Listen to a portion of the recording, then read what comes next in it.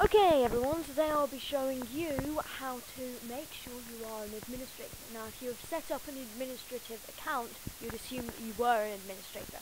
However, on Vista this is not the case. You do not have some accesses. You're not allowed to do some things like modify other people's accounts like you used to be. Now I'm going to show you, it is possible to set up one of these accounts. But you need to do it in a special way, and I'm going to show you how to do that. So the first thing that you've got to do is go on the press on the start menu, and type in CMD. Then this will come up. Now you have to make sure you right click on it and press run as administrator. This is very important. Okay, now you can't see this, but a thing comes up saying it needs your permission. You just click continue. Okay, then you type in, I'm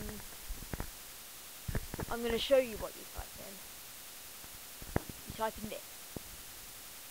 Net user administrator /active : yes.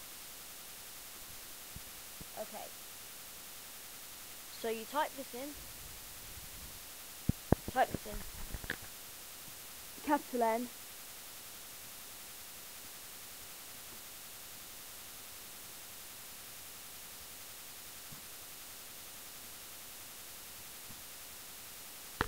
Now if you don't put a space between the / and the administrator, and then you press enter, it comes up with this.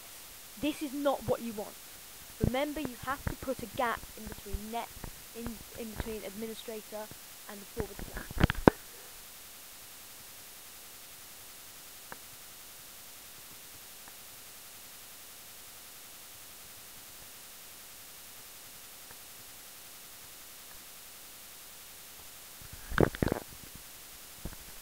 The command completed successfully, and there you go. There's your new user account.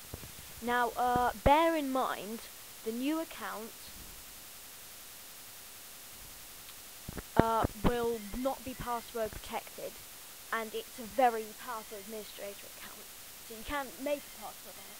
Now, if you want to disable the administrative account, all you have to do is type in the same thing. Net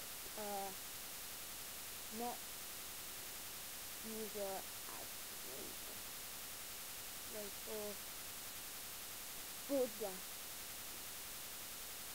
active, and then : no. There you go. That's the end of my video. Hope you enjoyed it, and stay tuned for more. Please subscribe and as well. Thank you.